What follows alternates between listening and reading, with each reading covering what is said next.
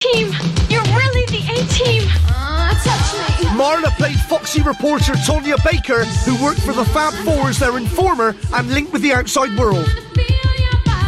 She was brought in to replace Amy AAA Allen and spent most of her time acting the cock tease to keep the bad guys off the trail of the A-team.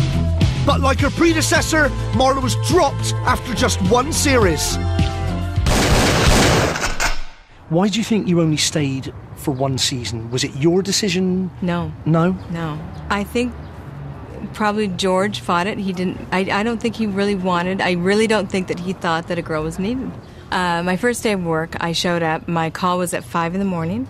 I put my things away in my trailer. I went to the makeup trailer. I maybe made it to the makeup trailer like at a minute after 5.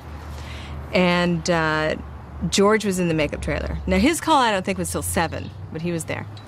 And he looked at his watch. He said, "You're a minute late." I went, "Oh, okay."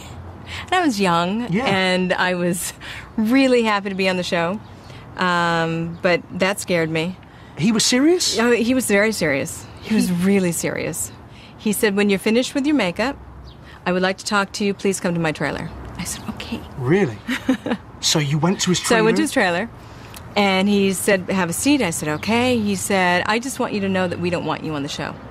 He said, "We don't want you on the show." He said, "None of the guys want you here." He said, "The only reason you're here is because the network and the producers want you. For some reason, they think they need a girl." It's your first day on the job. I'm scared to death. Yeah, you're scared anyway, and there's this George Peppard. Well, when he did that, that just, devastated me.